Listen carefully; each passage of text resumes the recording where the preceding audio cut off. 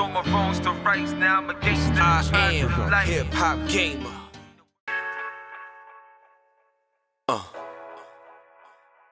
One time, hip-hop gamer, hot 97. I was born and raised, Brooklyn, New York, ear to the streets. Walking my talk, it was notorious. Back in 94 on your hot 97, the station I heard it all, let's get it on, baby. Yo, what's up? It's the one and only hip-hop gamer. Hot 97 is going down. I got my boy Hector here with me. This is the CEO of Flipside. You're going to learn a lot about him today on We Got Game. Let's get it in. First off, thank you for being here, man. Love you, bro. I appreciate it, man. How you feeling? Good. I'm happy to be here, to be honest. Dope, man. That's what I'm talking about. So, look, I'm about to show y'all Call of Duty World War II. This is like a little 5-minute segment I'm going to show y'all. Jordan's going to be crazy dope, son. So, you ready? I'm definitely ready. All right, let's go. Our sports team is going to get back into Get your head down and keep Well, they need to be. Yeah, for sure. Let's go, y'all. Yo, it's crazy, son. I love this game, son.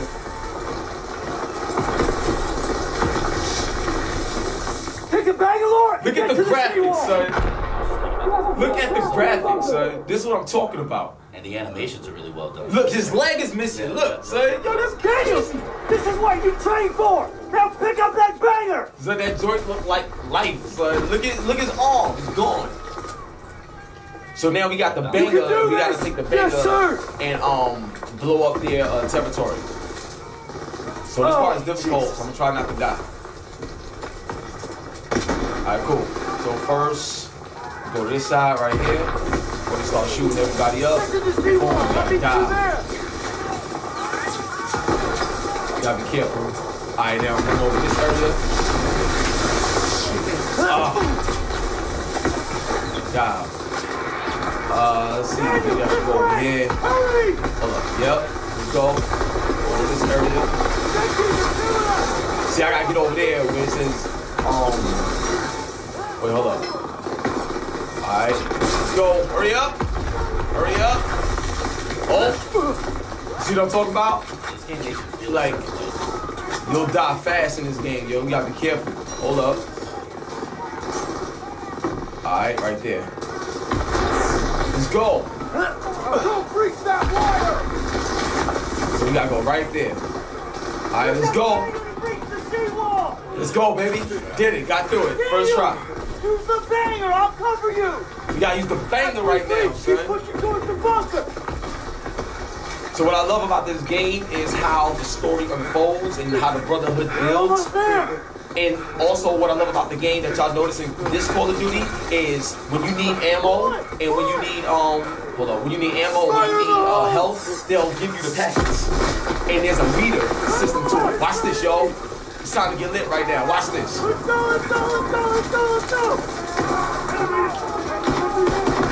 Let's go.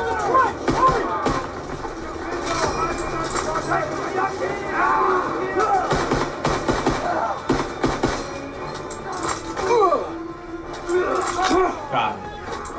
Hold up, I think there's another one over here. Oh, woo! I'll jump my partner. That wound looks bad. Here, take this. You see how they give you the... So now I gotta, so the health doesn't regenerate in this game. You know what I'm saying? Yeah, it's like Got him. Knock the helmet off, son. All right, here we go. Hold up.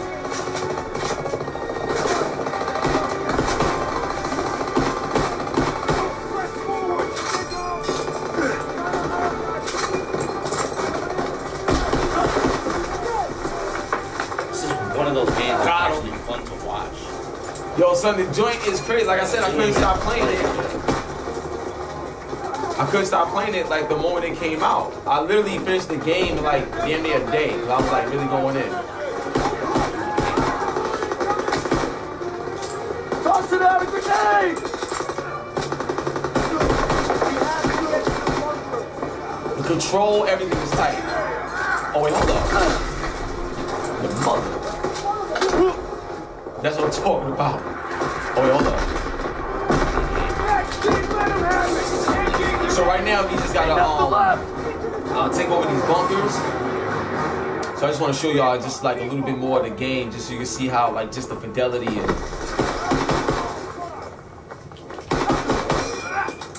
I like that sound too. The other ching.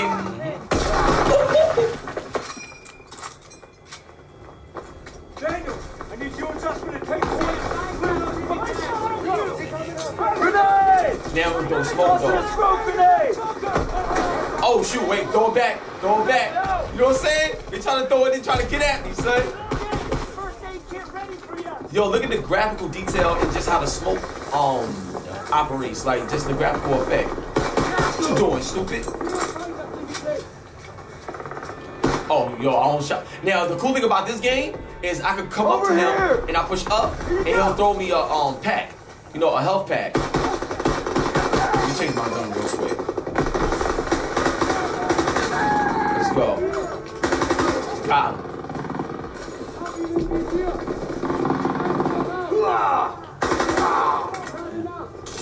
Grenade out!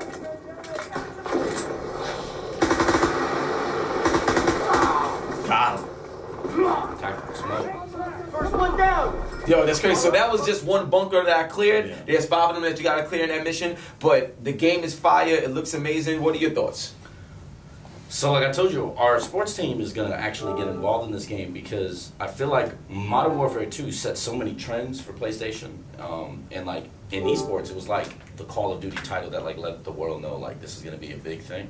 And then for Advanced Warfare, we kind of weren't really sure because a lot of the community kind of at first didn't like it that much, and sales didn't reflect like what Activision thought the game was going to be. Absolutely. But this game, everyone, there's no organization that I've spoken to that's like, oh yeah, we're not into Call of Duty. Everyone across the board, including players, are like so looking forward to this. Well, one thing I want to say is this. Like, big shout out to Activision because this game sold twice as much as Infinite Warfare when it came out. And also, it's already like breaking new records that we've seen this year with like the release of this title. So I think they back on track. And now, I got to talk to you about a lot of other stuff. You know what I'm saying? We need to talk about this esports stuff, all right? So y'all ready for that? Coming up next, my man Hector, we're going to school y'all on some esports right now. EVO, the mecca of the fighting game community. A tournament series so legendary, just saying its name conjures up images of glorious victory, crushing defeat, and, of course, the highest levels of hype. Download complete. Oh my God! That's it! With the sliver! Super magical pixel! Double kill! Just done it! Vanilla Joe takes it. He lives in the tournament.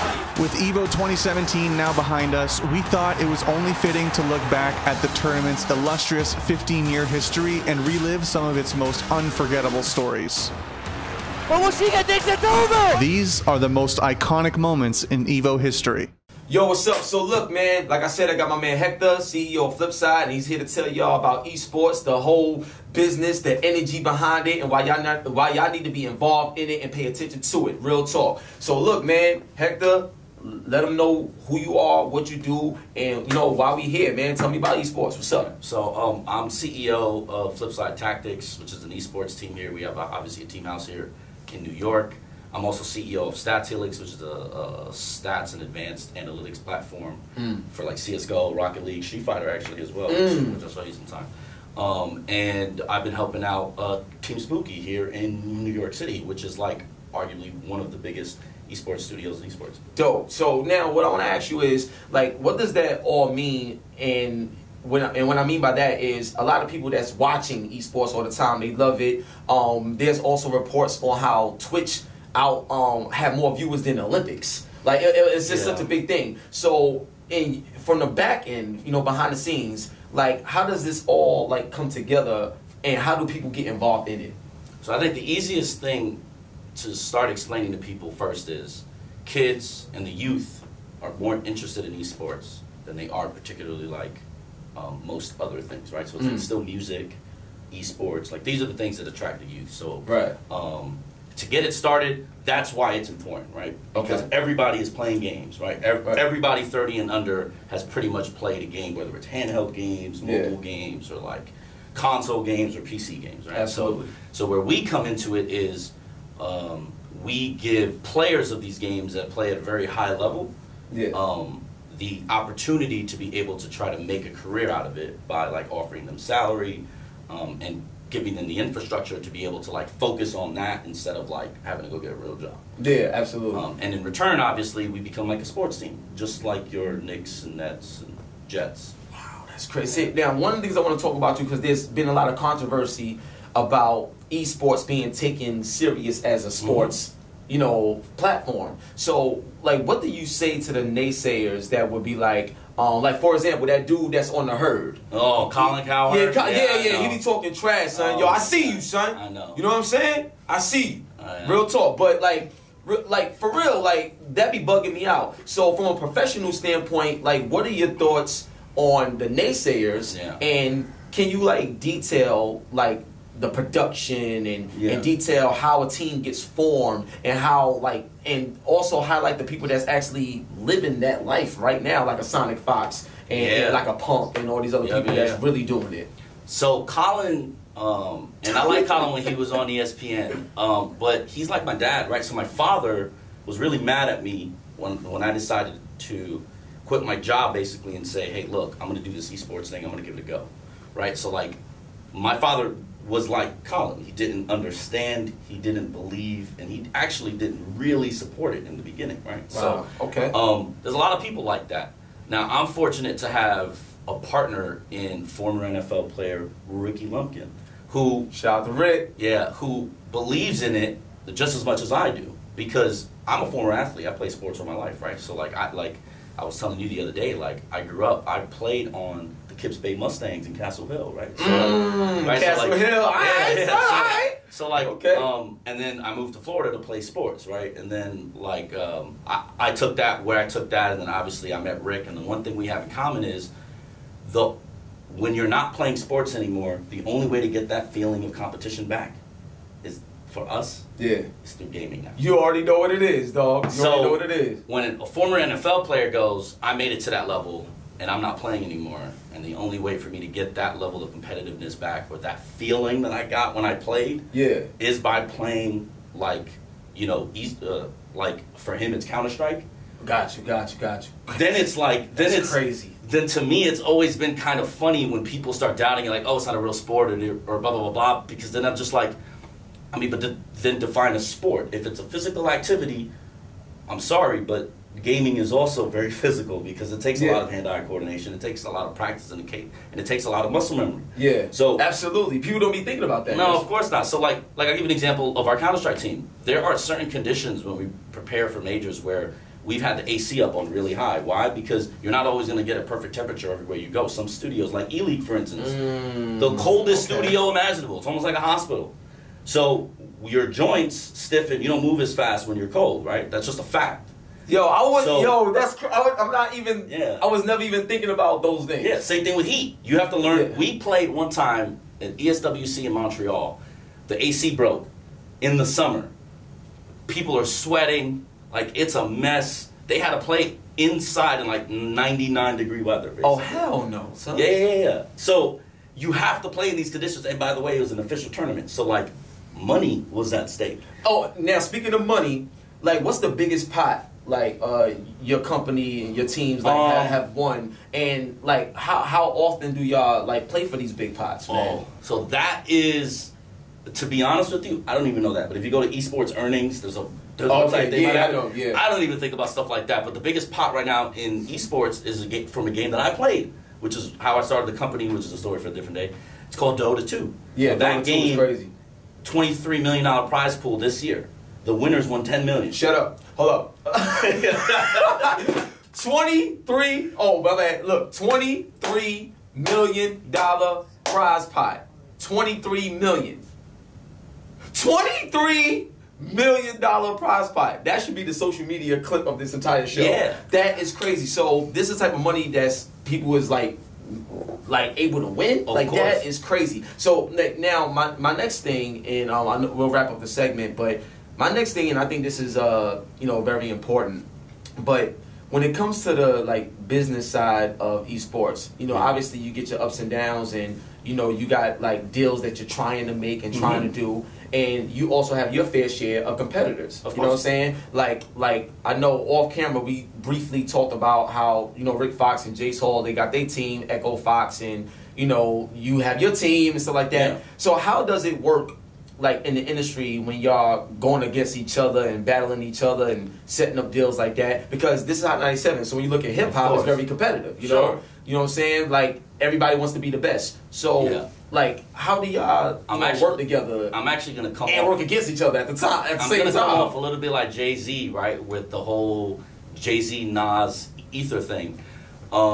So he thought he won that, right? And everybody pretty much always felt that Ether like destroyed like the takeover, right? And he's like, but wait, I didn't realize that, you know, I had to plan it out and, you know, blah, blah, blah. I did it in one day. And for us, I'm gonna sound a little bit salty, but it seems like there's a lot of nepotism in esports. It's not so much how good you are, like how profitable you are, how economical you are, like what's the structure like in your company, how successful are you, how many championships you have. To me, it's really all about connections, just like a lot of other areas in life. Yeah, absolutely. And I think in esports, that's no different. We battle that same problem, which is Rick Fox is a much sexier name to put on any paper than Hector Rosario, who's here with you, right? Because I'm an inner city kid from New York. Right. I'm from the Bronx, right? I didn't play for the Lakers. I don't have that sort of prestige. And sometimes the truth is the name overshadows the accomplishments, right? So that happens. Shaq, Shaq's team, right? Shaq has shout to Shaq, shout to Shaq. It's like the same thing, right? If you compare resumes,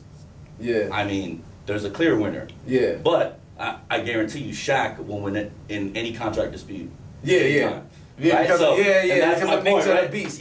So, one of the things I would say is, like, you know, me, like, you know, with Hot 97 and just, you know, Logitech and even B&H Photo and just everything that we doing, let's just say when you're playing Street Fighter and you hit start as a second player and it says, here comes a new challenger. Yeah. Here comes a new challenger.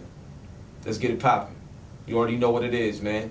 My skills against your skills, no matter what it is. I got the team with me. I got a beast with me. Y'all ready? Let's go. Esports is about to change. Let's talk that shit. Let's go, baby. Hot 97 all day. Team Spooky. Now, we're going to really make some things happen. Let's do it. Now, let's see where your skills is at Street Fighter 5. Right, that's coming up next. Let's get the battle going. What?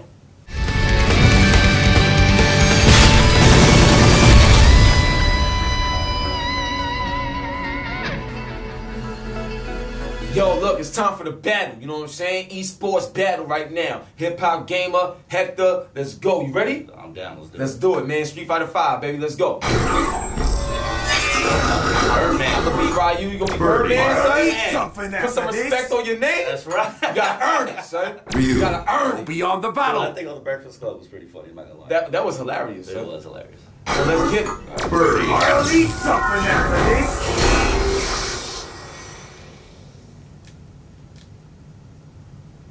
Alright, I wanna see where your skills is at. Right. If you notice, I don't even got no background music on this joint. I like that. So we're gonna see what's up. We're gonna see what's up.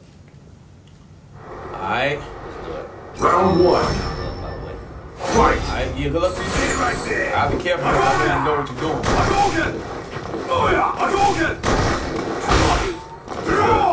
Hadouken! That's what he said.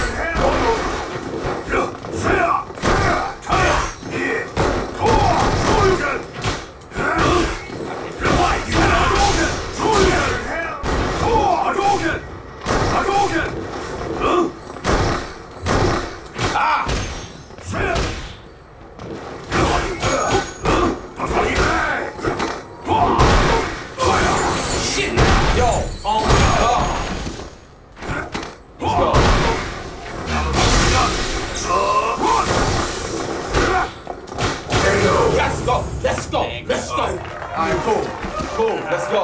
That was serious right there, so that was serious. Round two. Let's go. Let's go. Fight! Hadouken! You!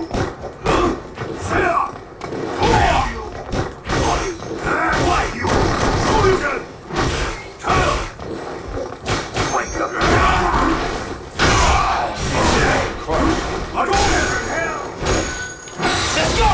Let's go, baby!